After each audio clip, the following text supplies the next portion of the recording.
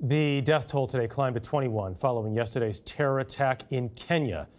Among the victims, a 40-year-old American businessman who survived the September 11th attacks in New York.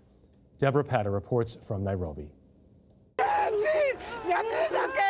Here at the Chiromo mortuary, grief is loud and unrelenting. These women try to offer support. Instead, they almost collapse under the weight of their sorrow. Among the dead, American Jason Spindler. His body brought here before being transferred to a private funeral home.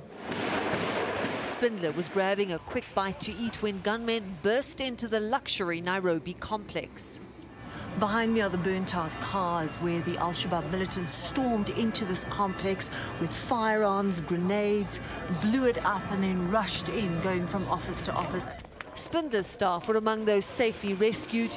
He was heading up a development agency in Nairobi. He had already had one brush with death, having survived 9/11. His father, Joseph Spindler, said he just happened to be late for work that day. He was coming out of the subway when the buildings were coming down, and then he was covered with all the dust. Not long after that, he gave up a high-powered Wall Street career to work in developing countries, a decision that ultimately led him to Nairobi and a late lunch break in a restaurant targeted by an Al-Shabaab suicide bomber.